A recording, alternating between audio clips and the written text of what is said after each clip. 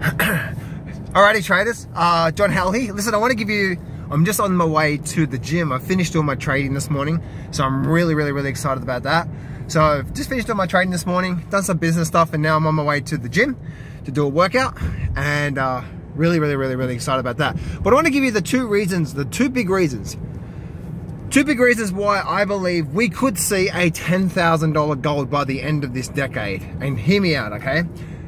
Please be open-minded to the possibilities. I'm not saying this is definitely going to happen, but I'm saying that this is a possibility of this happening, okay? But here's the two big macro reasons why I believe we could see, well, why I have a minimum target at least 3,000 on gold, right? Minimum 3,000 is from the cup and handle pattern that I've done in the past. So that's obviously that's obviously the 3,000 there. But why we could see a 5 or 10,000, maybe even more gold. Here's the thing. Through the big thing is this, okay? As we go through the end of this debt cycle, okay? As we go through the end of this debt cycle, and there's going to be a lot of civil war. There's going to be a lot of havoc in the markets. There's going to be a lot of turmoil in the markets. As we continue along through this decade, right? The big recessions and so on and so forth, and so on and stuff like that.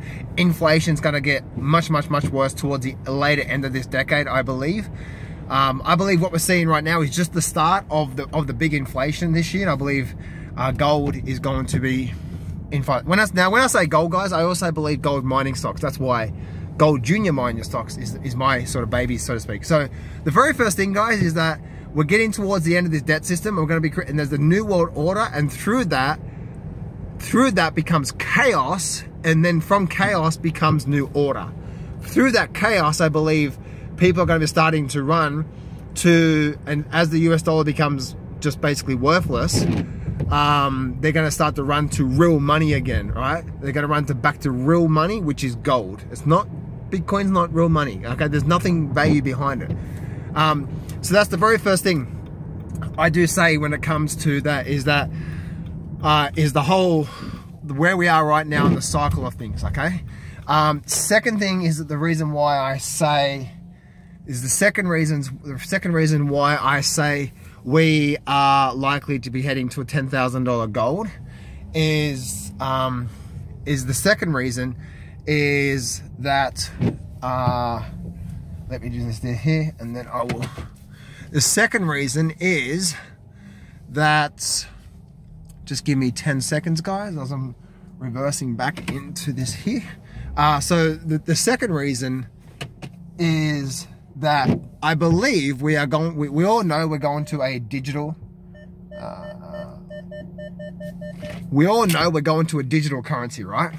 So the digital currency, to me, in my mind, digital currency, if we've got a digital currency, it's just like the Ponzi scheme we're doing right now, right? There's no differences. Like, to me, it makes no difference, right? If it's a digital currency, where's the value in that? You know, if there's paper money, like we're doing right now, the debt system, where's the value in that, right? There's no value there. So I believe, yes, we're going to go to a digital currency. I believe we're going to go to a digital currency, but I believe we're going to have some value backing it again, just like we did before the 70s breaking of, just like we did before in the 70s when we had the breaking of the US dollar and the gold, right? The US dollar and the gold were connected together. That's what created the value in the dollar.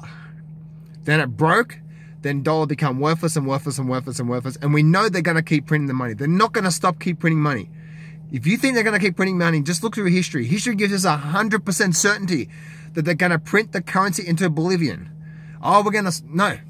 You wait till you see the next QE. When we go through the next recession, the next QE package is going to be 3-4 times as big as the one we had in COVID. So get ready for that. We're going to print it into oblivion.